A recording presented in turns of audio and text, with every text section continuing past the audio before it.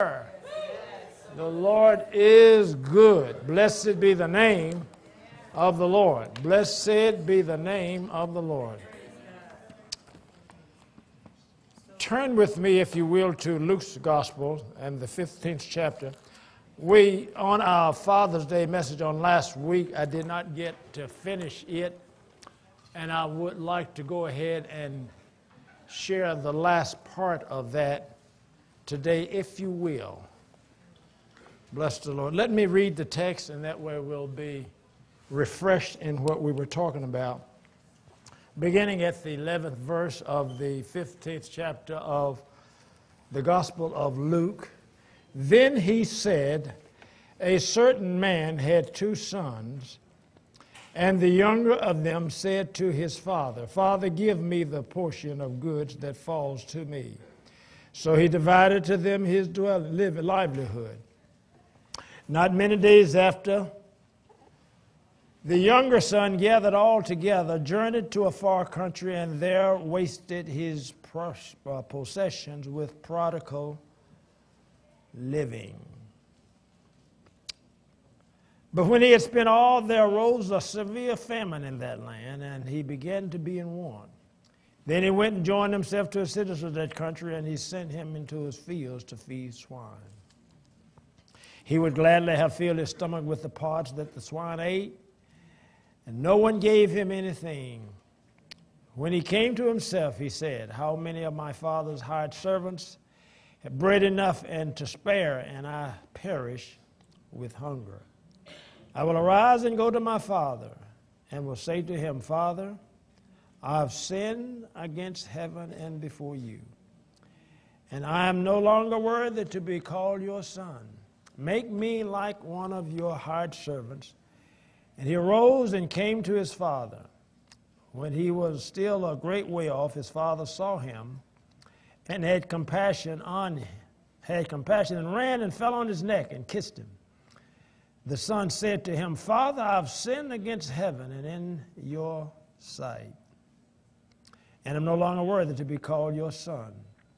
But the father said to his servants, bring out the best robe and put it on him. Put a ring on his hand and sandals on his feet. Bring the fatted calf here and kill it. Let us eat and be merry. For this my son was dead and is alive again. He was lost and is found. And they began to be merry. But his older son was in the field. As he came and drew near to the house, he heard music and dancing. So he called one of the servants and asked what these things meant. He said to him, your brother has come, and because he has received him safe and sound, your father has killed the fatted calf. But he was angry and would not go in. Therefore his father came out and pleaded with him. So he answered and said to his father, lo, these many years I have been serving you. I never transgressed your commandment at any time. And yet you never gave me a young goat that I might make merry with my friends. But as soon as this son of yours came, who has devoured your livelihood with harlots, you killed the fatted calf for him.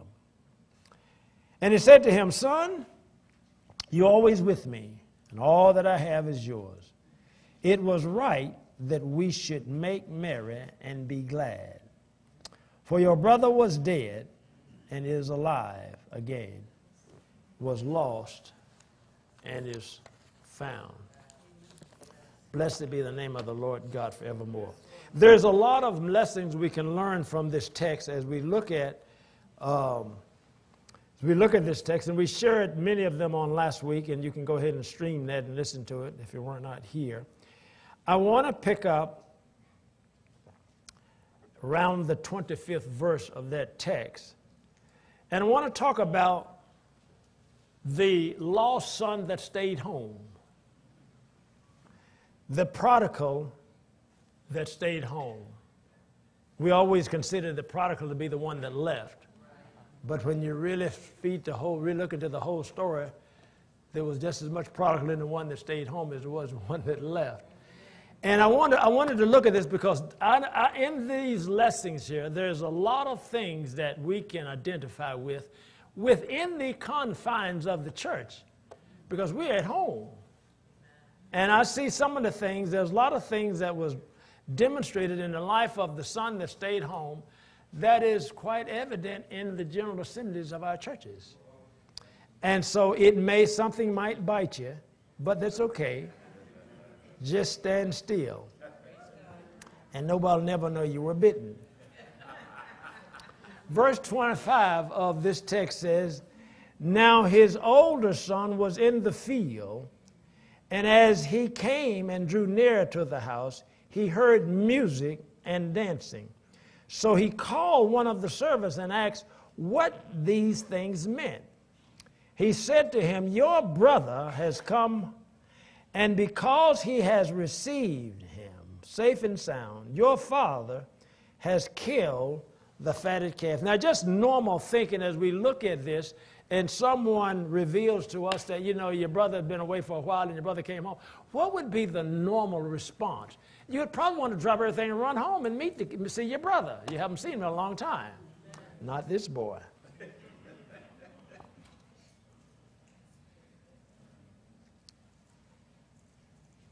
The Bible says he was angry.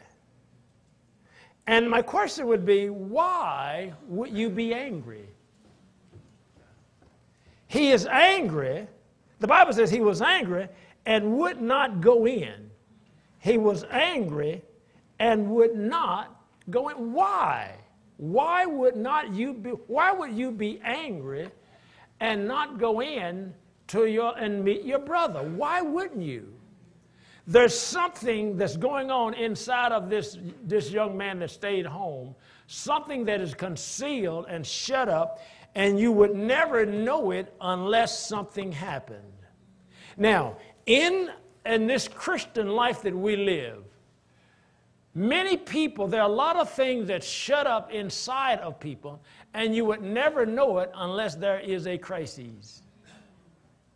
And then when there's a crisis, then those hidden things, these angers, these frustrations, these things that are shut up on the inside of us begin to come out when we enter into certain crises. And so the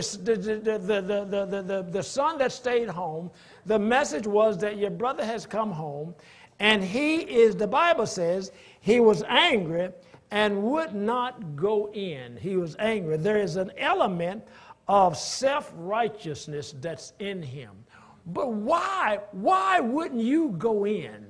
Why wouldn't you go in? Why are you angry? Because no one has done anything to him. Think about it. No one has done anything to him. No one has upset his route. Everything, his routine, nothing has changed. But yet he is angry because of something that's going on outside of him. The Bible says, but the father came out. The son would not go in, but the father came out. Now here's something that we can look at here. God is not concerned, he's not moved by whether you are the prodigal at home or whether you are the prodigal that left. It doesn't bother him one way or the other. And I want us to see something. You'll be able to see something here when you see the attitude of the Father. Now, we know that this story here that is told is a representation of God and his people. That's what it is. It's a picture of God and his people. And so when we see the conduct of the one that stayed home, and then we see how the Father responds to him. Now, you would think that the father would go and yell at him, but he doesn't. See, I want us to see the real picture of God's love here. The son would not go in, but the father came out to him. Because you got to know, the father loves the son that went away, and he loves the one that stayed home the same. Now, that's something that we can learn, because many times when we are interacting with people, and the way that we interact with people, even in our effort to witness with people, sometimes I think that we think God has a certain feeling for those people, a different one that he has for us. Sometimes I think that we think that God likes us better than he do them. And that's the reason many times we lash out at people that we consider to be outside of the ark of safety, and we beat our gums, and we just go ahead, we ragtag people.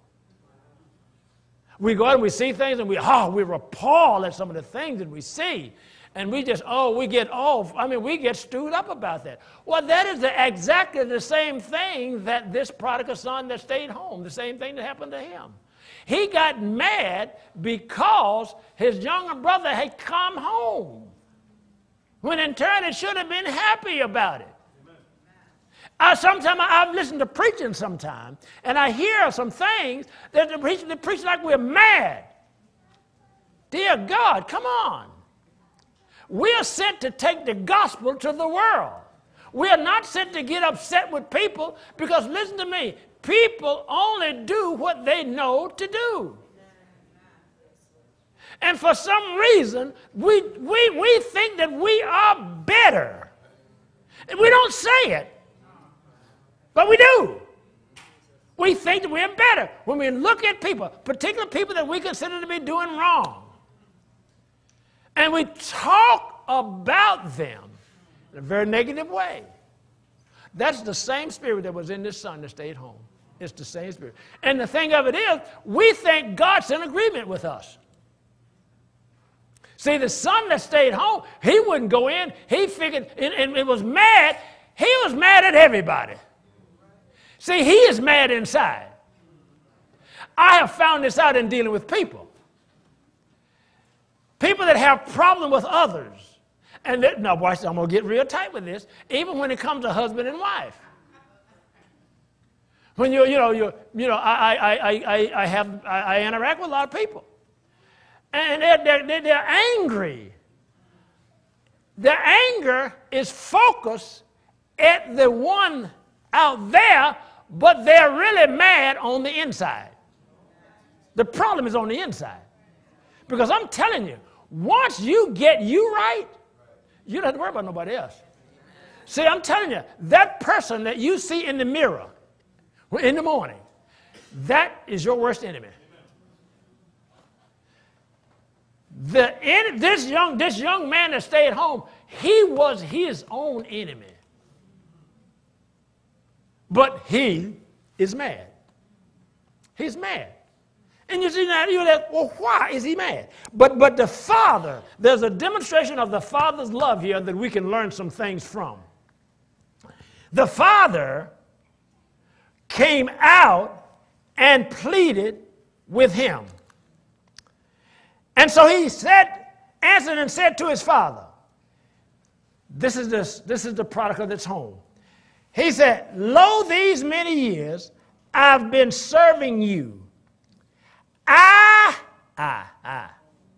never transgressed your commandments at any time. How many times have we found fault with other people and say something to this effect? I would never do that. It's the same thing.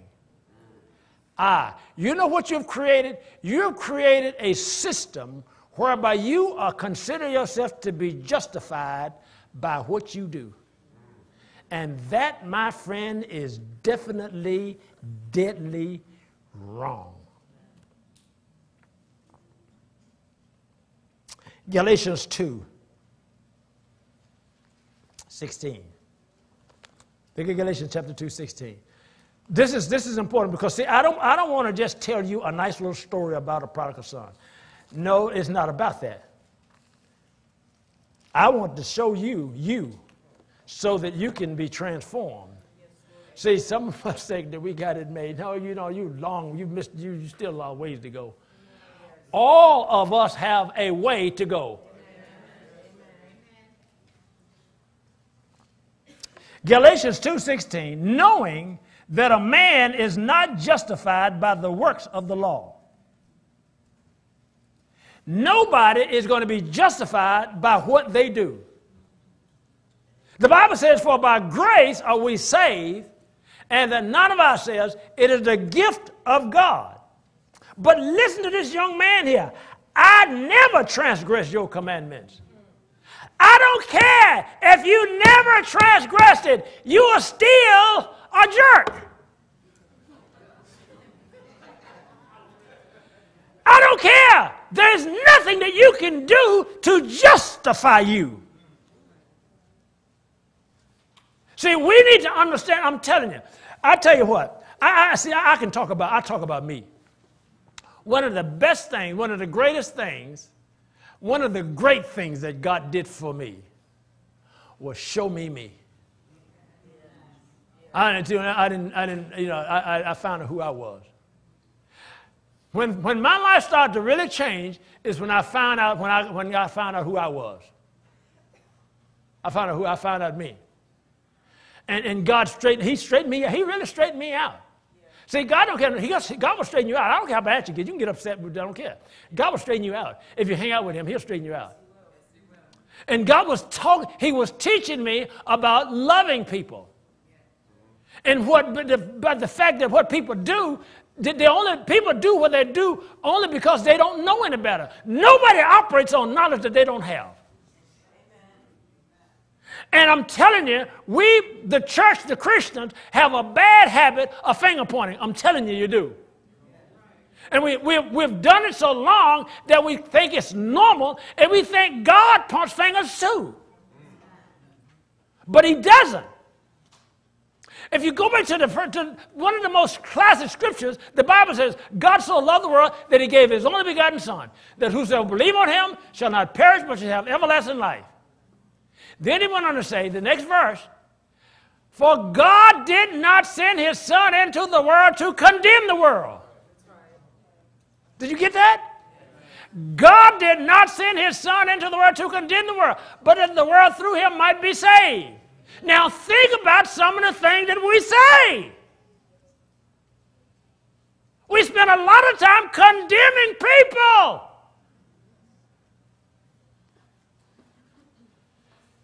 You will start growing when you find out who you are. I know it happened to me. When God got through to me and began to show me me. Because let me tell you something. I'm telling you, you're your worst enemy. I'm telling you, you are your worst enemy. That whoever you see in that mirror in the morning.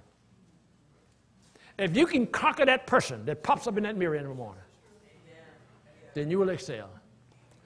When God began to show me me, I come to a point, I love people more than I've ever in my life. See, until you find out who you are, until you know you and get you under control, you can't love people. You don't know how. See, I'm telling you, we don't know nearly as much as we think we know. You don't. But God began to reveal, he showed me me. And it was talking to me. I'm reading the Bible. I'm a Bible reader. I read, I pray. Yeah. If you ain't careful, you'll think your praying and your reading will make you something. If you ain't very careful, you'll think just because I go to prayer meeting, just because I read my Bible, I'm all right. I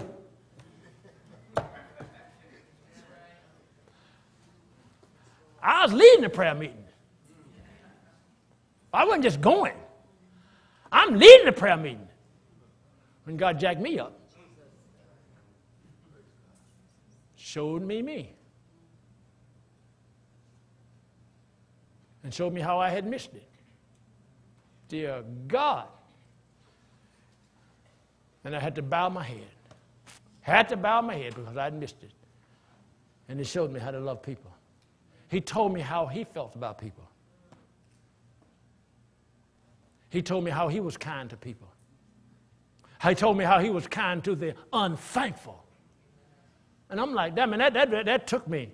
Because I'd never thought about it.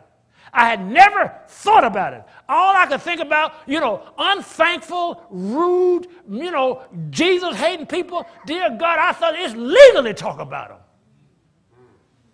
I thought it was legal. No. God told me, he said, listen, I'm kind to the unthankful. I thought, and I hadn't, how many times have I read this book, read these verses, and never saw it? He said, I'm kind to the unthankful. And it broke me. It broke me. God, I have to. And it changed my thinking. And God developed me to a point where I love, right now, I love people more than I have ever since I've been on this planet. I just love people. Remember we was talking about that? Just love people. I don't care what kind of people, all of them. Doesn't matter. What you do does not alter my love for you. Because, okay, if all you got to do is just think a little bit.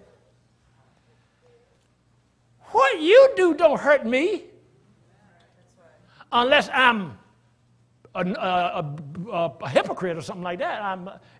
Because see, we think that, we have this thing of thinking like, as long as someone else is doing something worse than I am, I'm better. Right.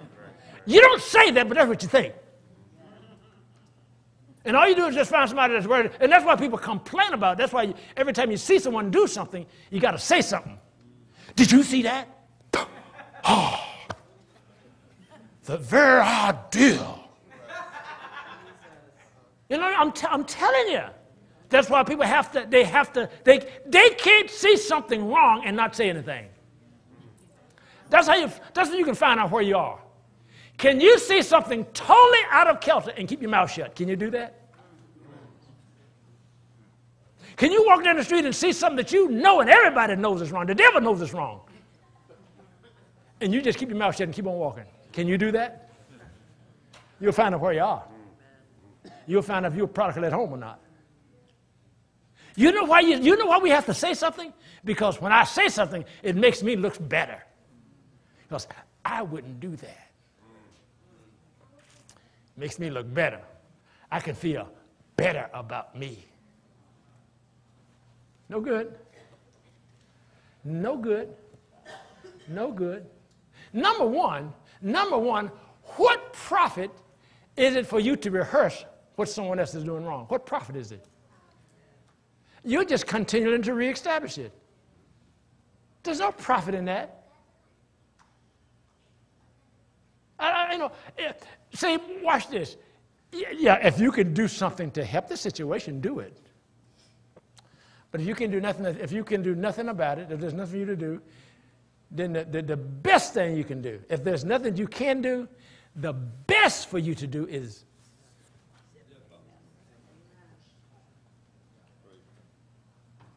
because watch this, anything that doesn't receive attention will go away anyway. There were times when Jesus was asked questions that he didn't even answer. You would ask him things he wouldn't even answer. Why won't you answer? So there's really no need to answer that. You hear what I'm saying? See? No, we must understand. But this is going to help you to grow. See, I'm telling you, you are the one that's hindering your growth. You. Now, I know that's hard to take. I know it's hard to take. But you are the one that's hindering your growth and development. Nobody else. Nobody else. It's you. Get you straight. Get you right. You get you right. And then you'll grow. Shut your mouth. And that's much of it what is required for you to shut up. Because death and life is in the power of the tongue. They that love it will eat the fruits thereof. Well, God confirms it here in us. He said, listen, knowing that a man is not justified by the works of the law, There is no list of do's and don'ts that you can come up with that will justify you. If you don't ever walk on the left side of the street, if you don't ever put the left shoe on the right foot, if you don't ever do any of the, make your list, make it as long as you want to, and you keep every last one of them, and when you keep everything you have on the list, when you keep it, you are still wrong. Wow. Please understand that. Please understand that. Knowing that a man is not justified by the works of the law, but by faith in Jesus Christ. That is the only justification you have, is faith in Jesus Christ. Even we have believed in Christ Jesus, that we might be justified by faith in Christ and not by the works of the law. Listen, for by the works of the law no flesh shall be justified. No flesh. Paul talked about this over in the 13th chapter of of 1 Corinthians. Though I give my body to be burned, though I do all of these many things, though I do all of this, though I have faith to do this, have not love, poof. Nothing. Nothing. Nothing. But this young man at home, he didn't know this. He said, I never transgressed your commandment, which makes him better than the son that went away. He felt good. I never transgressed your commandment at any time, and yet you never gave me a young goat that I might make merry with my friends. Now this young man he got a lot of problems. He got a lot of problems, don't even know it. You know, over in 6th chapter, I think, of Proverbs, 6th chapter, around the 16th verse, God said there's 6 things I hate. There's 6 of them, and of course it was in 7, if you read that.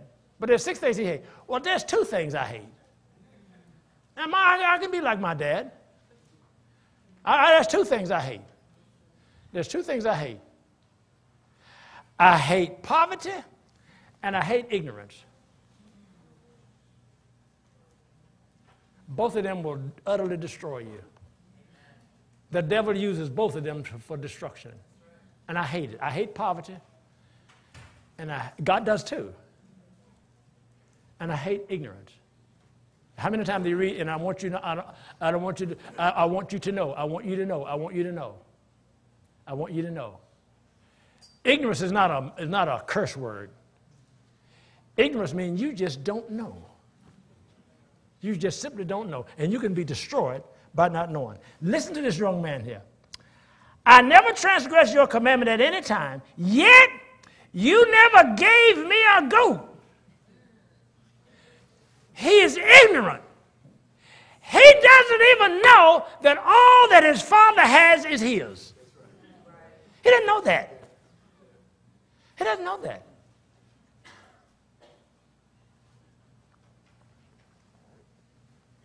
Ignorance. My people are destroyed because they just don't know. The Bible says lack of knowledge. They lack knowledge. Well, that's true. They lack knowledge. You don't know. You just don't know. So I hate ignorance. Ignorance will destroy you.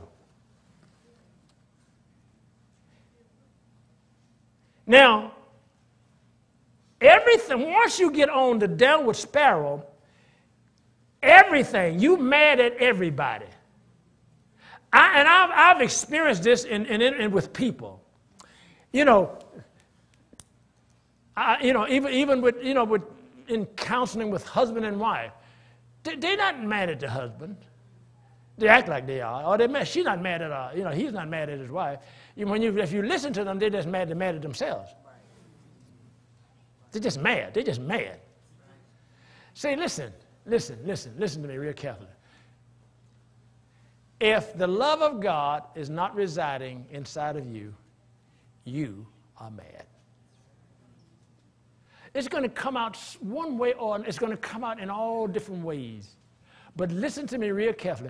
God has poured out his love in our hearts by his Spirit.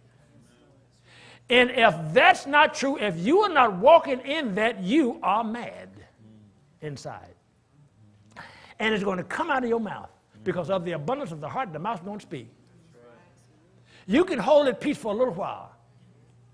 I usually, when I'm usually counseling, married people, and they come in to get married, and I tell them, I say, you don't know one another. They think they do. I tell her, you don't know him, and him, you don't know her. You'll begin to learn, you'll find out, you'll learn one another when you start eating out of the same plate, using the same toilet, you're sleeping in the same bed, you're washing out the same basin. Then you're going to learn one another. But I don't care, you can tell them how much you love them. Yes, you do. But you don't know them. You're going to know them after you move in with them. That's when you're going to find out who you got.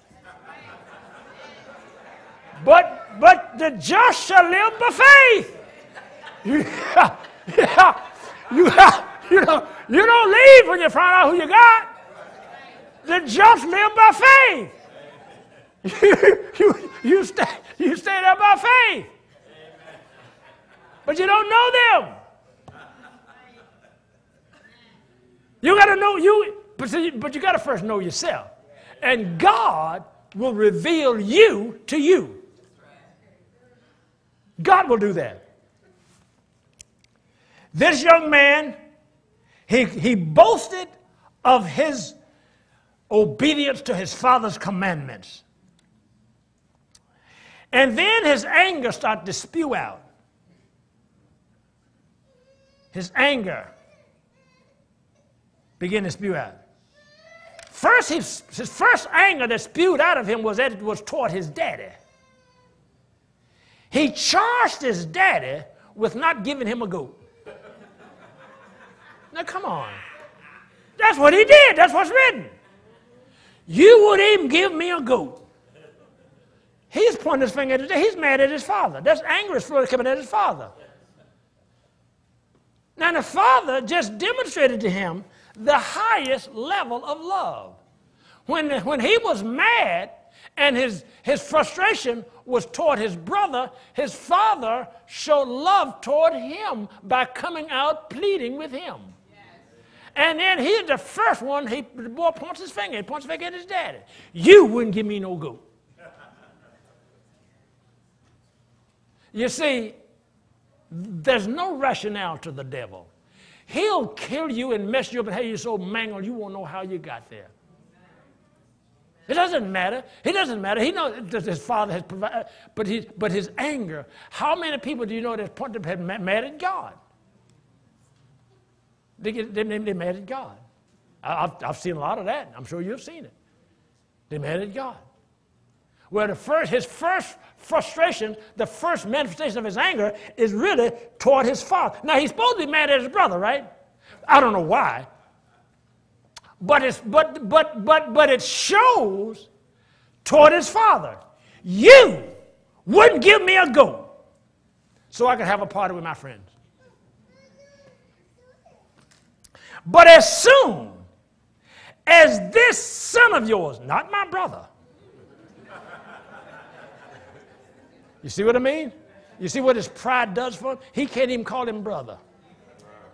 Soon as this son of yours, you see who he's pointing the finger at? His daddy. And this is the one that has shown the most love toward him, and he's showing it, and he is pointing the finger at it. I'm trying to show you how stupid the devil will make you. He's pointing his finger at his daddy. You wouldn't give me no goat. And now, soon as this son of yours, that son of yours, that son of yours, that son of a gun, that son of yours, that son of yours, that, now he's talking about his brother, that son of yours, that son of yours. Kind of like some parent do when one of the kids make them mad. Your son did this. You see what your daughter did? He doing it. You people don't tell it. I bet everybody in this room have done that. Yeah, because you're mad at him. You ain't about to call him your daughter, your son. You see what your son did? Same devil, same devil, same devil, same devil. As soon as this son of yours came, who has devoured your livelihood, you shouldn't have even given it to him. You gave it to him. You shouldn't have given it to him. Making sure he knew everything he did. With harlots, hanging out with them sporting girls. Now see, he probably wanted to hang out with them, but he was scared. Usually people are that way. They're that way. They want to do the same thing, but they don't have the guts to do it. He wanted to do it. You, there he gets to charge his father again. You killed the fatted calf. You did that. You let him do it. You did it. You did it. Now, do you see where he is venting his frustrations? But all of this, who is he mad at? He's really mad at himself. See, people that are angry, when people, you ever see people, they call themselves in a bad mood? They mad inside. And they're like, oh, I'm in a bad mood. I don't want to talk to you. And then if they say something, it is so short you'll miss it. Why would you speak short to someone? Because you are mad inside. See, I'm telling you, and I'm telling you, the great lesson here, this great lesson here is really for us to work on us. And I know we're so busy, we're just busy doing stuff. You need to manage you. You need to work on you. Because you are your problem. Your frustration. The only reason that you say ugly things to other people is because you are mad inside. And what you're saying, it spews out on other people. You do that. You don't care who you spew. You spew it on the dog. It don't matter. Make the dog want to leave. Dog want to leave. He don't want to hang around you. No, because you're mad. And watch this.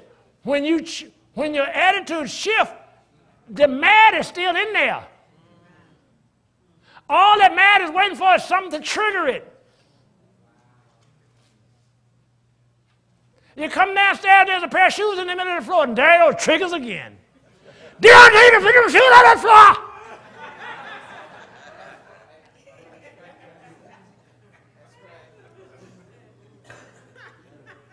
Got a chance to vent to your madness. It has nothing to do with the shoes.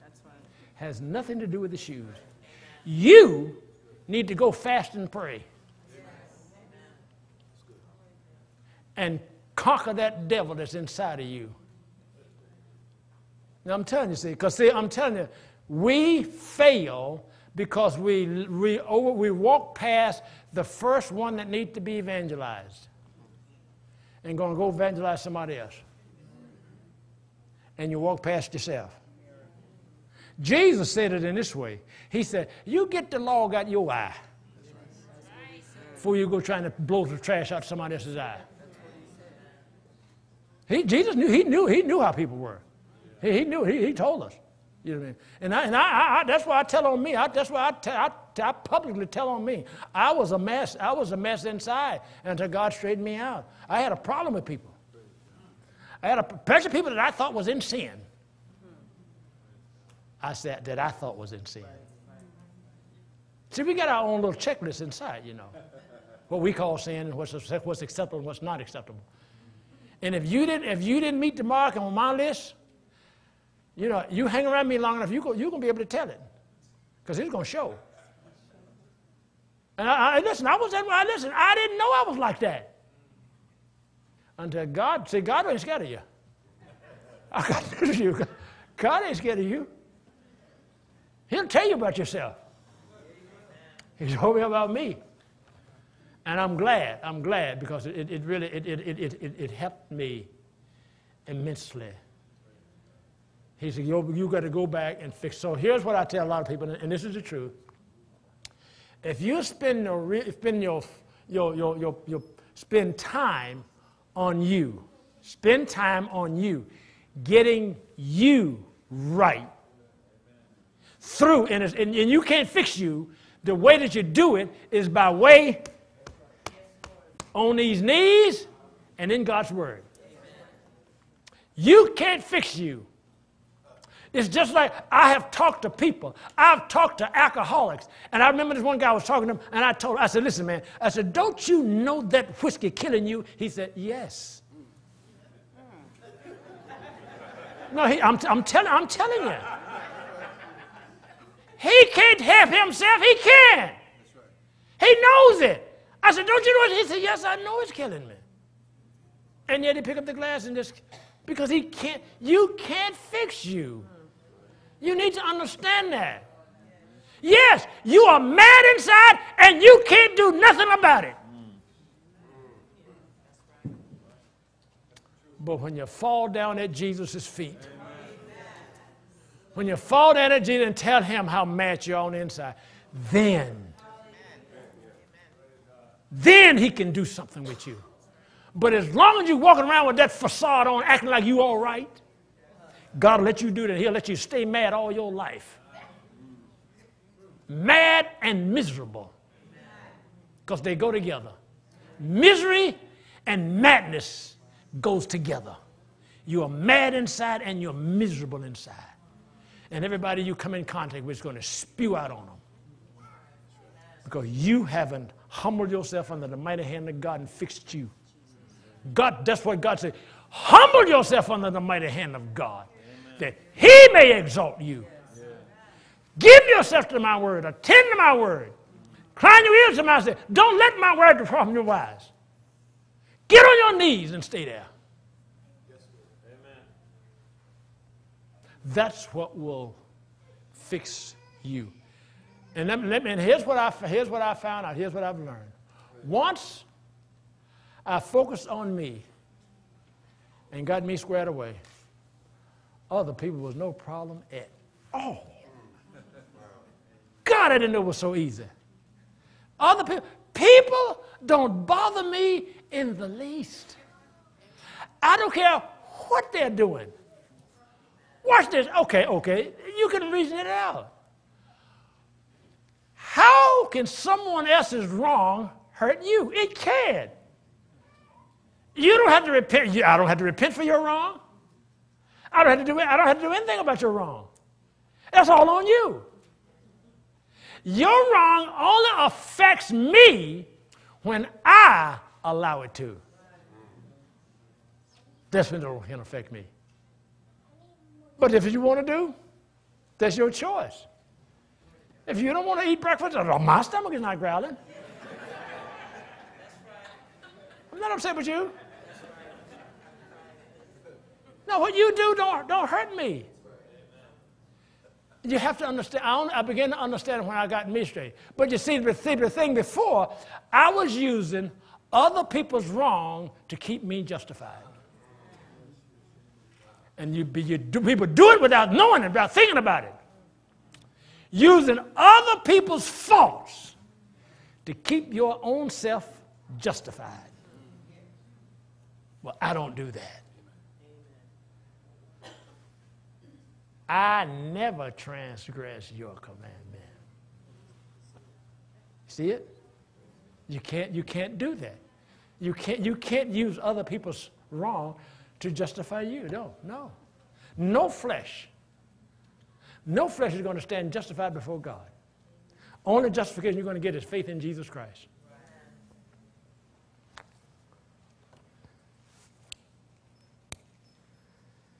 But as soon as this your son came, who has divided, and he just goes and begins to rehearse his brother's shortcomings.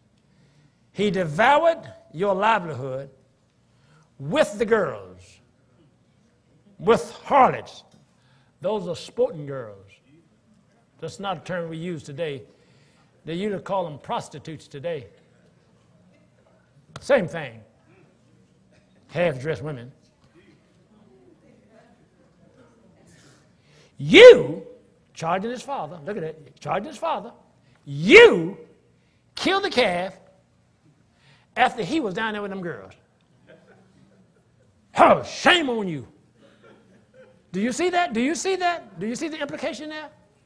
You are condoning what he did. You're supposed to be my father. This boy got a problem. This boy has got a problem.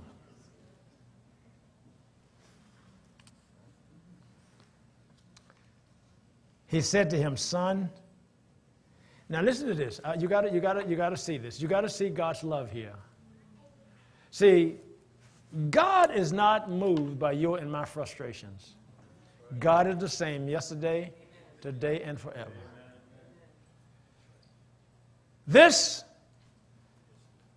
prodigal that stayed home is so frustrated, so angry inside. And the father brings balance. He is the one that reconciles us. The young son that went away, did he do wrong? Of course he shouldn't have done what he did. But the father's not moved by that.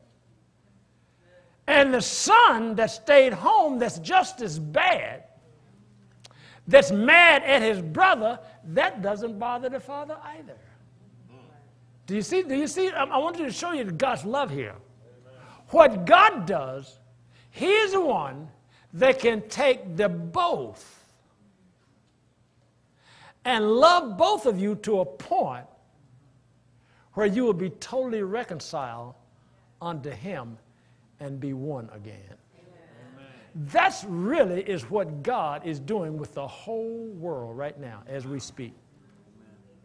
This Father is a picture of Almighty God reconciling the world unto himself. As this Father, she presents a picture here, reconciling his two sons unto himself. In the beginning, now watch it. Look at the whole general scenario. In the beginning, there was the two sons, happy at home with father, living the prosperous life. There was a glitch. The young boy left. Adam left. Division. It's a mess. The world is a mess. Then the young son comes to himself and comes home. And the son that stayed home, now he's messed up because I don't want you back here. That's what it comes to. I don't want you back here. Go back to the swines. But the father steps in and he reconciles the one that left and the one that stayed, and he brings them back.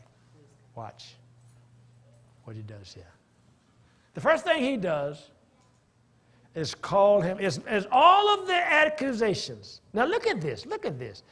All of the accusations that this son has made toward his father in complaining about his brother, all of these accusations, watch what the father says. The first thing he calls him is son. Wow. Wow. Wow. Isn't that amazing? Amen. The first thing the father calls him is son. Listen, all of your frustrations, all your anger, all of your madness has not changed me 1 ounce. I am the same yesterday, today, and forever. All that you and I have gone through, Father has never changed. He is the same.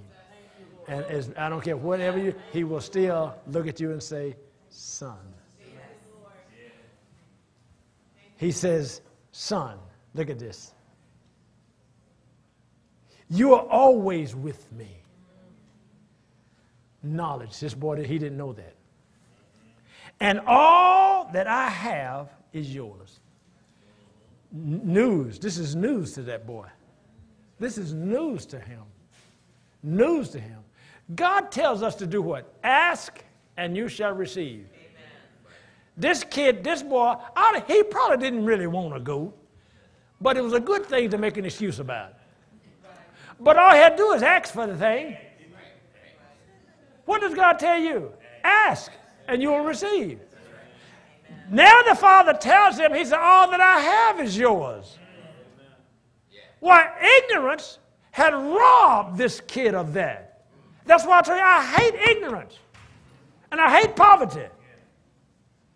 I don't like it. I hate it. I really hate it. I don't like it. I don't like it. God don't like it. That's why I try to teach my kids. My kids, I didn't know much more than they did. But my grandkids, I have a chance to help my grandkids. I'm teaching my grandkids, before they get 50, they can all be millionaires. Yeah, they can all be millionaires. The way I'm teaching them. Yeah, they can all be millionaires. If I'd have known, I would have been one too. But God didn't tell me all. God didn't tell me. See, I was a little late getting the news. You know what I mean? You know, some of my kids miss it. Well, they didn't. They're not doing too bad. But the grandkids, I want to make sure they get it. I make sure they get it because I hate poverty, and I won't see them in poverty. I won't see my grandkids in poverty. I refuse. Why? Because I know I have information now. I'm not as ignorant as I was with my own kids. This boy was ignorant. I hate ignorance. And I hate poverty. And I can do something about it. He says, son, listen. He says, son, you are always with me. And all that I have is yours. I have gotten information that all that the Father has is mine. See, that's why my grandkids not going to be in poverty. I know that. I know that now. Because I know that all the Father has is mine. And all I have is theirs. You follow me? That's why they won't. You follow what I'm saying? See, we need to know, when you hear the word of God, you need to do more than just shout. You need to get up and go out and make application of this stuff. Yeah, you can shout when you're in here, but you better get out here and apply these principles to your life. That's what the word of God is for. That's why God said, attend to my word. That's why God don't let this word depart from your life. Because God expects you to take this word and go apply it to your life and live this life.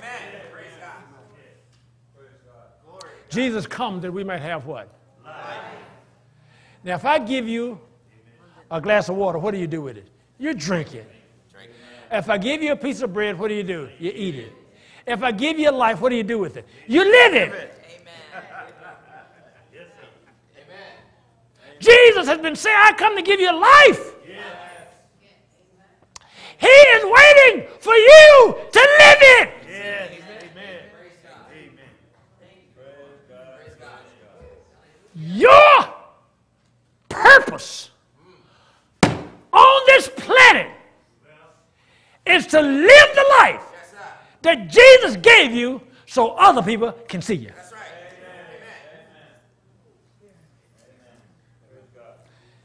Your purpose on this earth is not to go get a second job.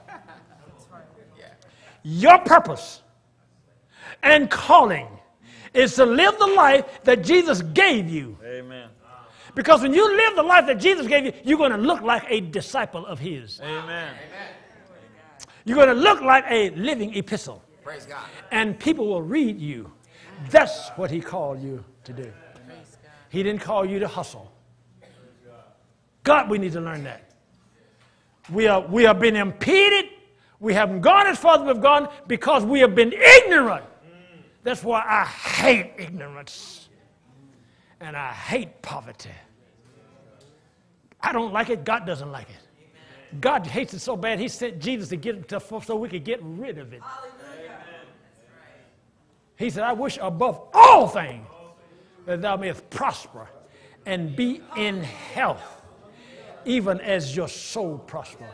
Dear God, that's God's wish list for me. I know it is because it's written in his word. It's his desire. I do not apologize for being taken from the cows to where I live. David did not apologize for being taken from behind the sheep to taken to the king's mansion. He did not apologize. Neither will I.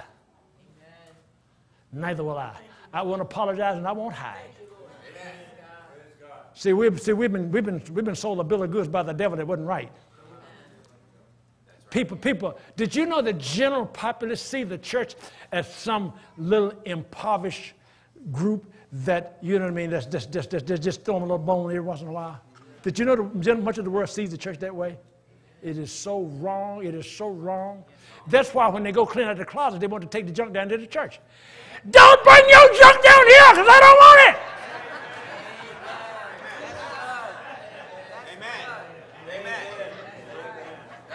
That's what they do. First thing they say, take it down to the church.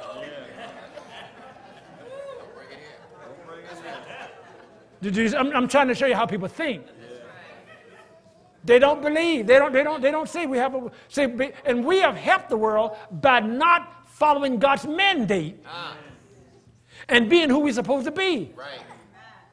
That's right. Any of the blessing of God come on you, we try to hide it. I don't want anybody to think I'm somebody. I am somebody. You understand what I'm saying? God has raised you up so that you can let your light shine before men so they can see your good work. That's why God's raised you up. He's all that I have is yours. Why does he say that? Because he wants the world to know that. God wants the world to know that. That's when they're going to come in. Son, all that I have is yours. All that I... Do you hear that? Now, there's no question about whether this is a depiction of God. We know that. All that I have is yours. Amen. Praise God. When are we going to start acting like that? When are we going to start talking like that? When are we going to start living like that? I'll tell you when it's going to happen. When we come together. When we allow John 17 to become a reality to us. Amen. And we become one. Amen. And you're going to see the glory of God like you've never seen it before. That's when the world is going to see it. The world, so that the world might believe that you sent me. Amen. Son,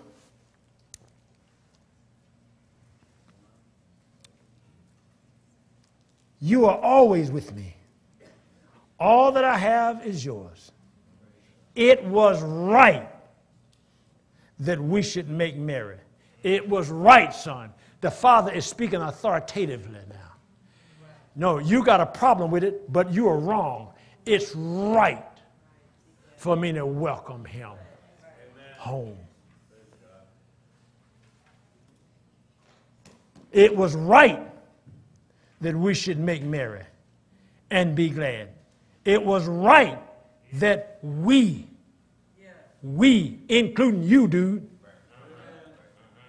it was right that we should make merry. What is he doing? He is reconciling them together.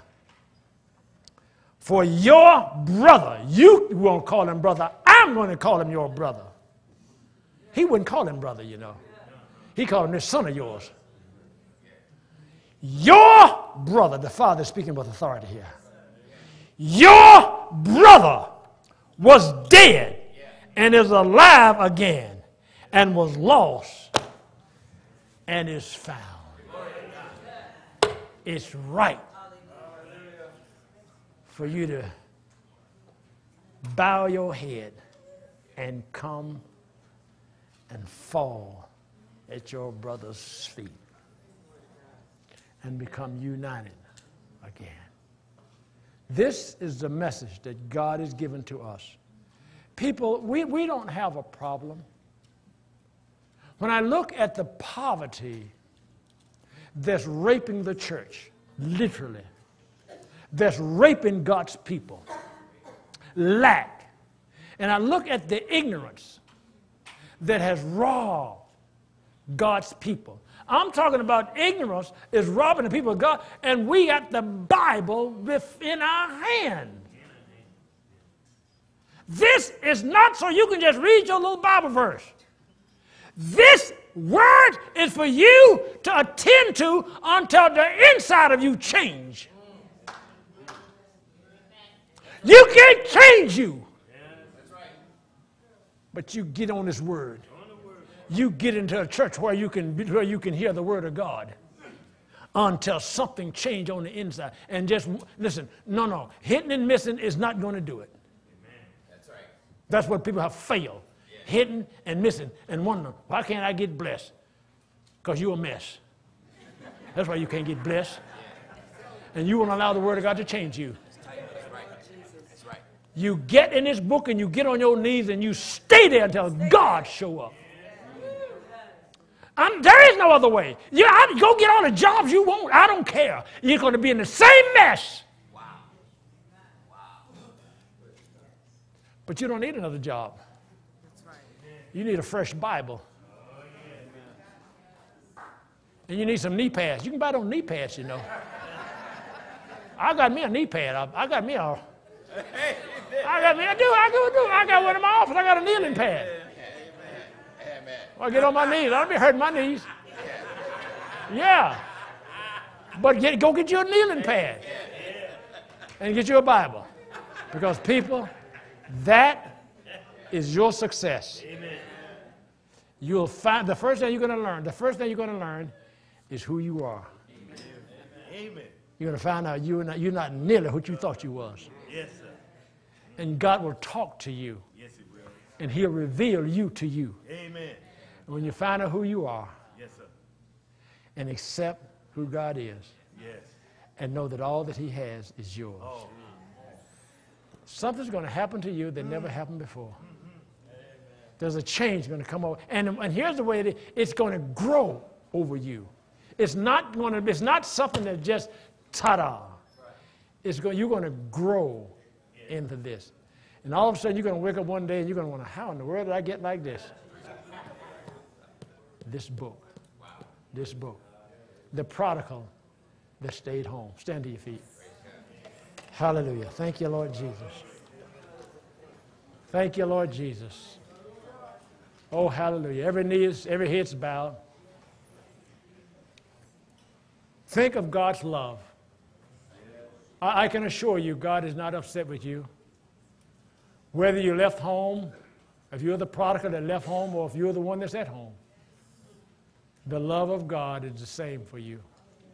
People need to know that. You need to know that. You need to know that God is not upset with how you have been living. He's not moved by that. But God wants you to know what He has provided for you. He wants you to know. One place God says, eyes have not seen nor ears heard, neither have entered into the hearts of men the things that God has prepared for those that love Him. God has things that He has provided for you that you know nothing about. The wonderful life that Jesus came to give you is available for you to walk in. You make a decision within you. I can't make your choices. You make a decision whether or not you want to do God's purpose and plan. I know for me, I gave up. I really don't have an agenda. The only agenda that I have is to do what God wants me to do. That's all I want to do. That's my desire. Whatever God wants me to do. I don't have a separate agenda. I want to help people. I just want to do what God called. That's what God called me to do. He's called me to help people. I just want to love people and I want to help them. That's all I want to do. I want to love people and I want to help them. Every person got to come to God for himself. You got to. Sometimes, we think we're doing what we're supposed to do, but sometimes you need to stop and reevaluate. You need to just stop and say, Lord, am I really on track? You may very well be on track. I'm not saying you're not on track. But sometimes you may need to just stop and just make sure, God, I just want to be on track. I don't want to go down this way when I'm supposed to be going this way. See, through your prayers, you are intimate with God. And you talk to him about these things. You talk to him about your journey. God, I want to do what you called me to do. Do that. Just always be evaluating and re-evaluating. It's like driving down the highway, and the interstate may be totally straight, but you know that you don't take your hand off the wheel, even though the interstate is totally straight. Just leave your hand right there, just in case you might need to tweak just a shade. Every once in a while, you just need to tweak a little bit. That's what I'm talking about. I'm doing the will of God. I'm doing what you're supposed to do. But I just keep my hand on the wheel. I just stay on my knees, keep my hand on the wheel, and make sure I just need to do a little tweaking every once in a while. That's what we want to do. We want to do that. I don't know if you're in this room today. You may be the prodigal that left home. You may be the one that stayed home. I don't know. But either way, fix it. Either way, fix it. If you're the one that's left home, then swallow your pride, get up and go home. If you're the one that's at home, go get on your knees and make sure, being where you are, you're in line with God's word. Fix your attitude on the inside so that the Father can work in you what he wants to do. Every head's bowed, every eye's closed. Father,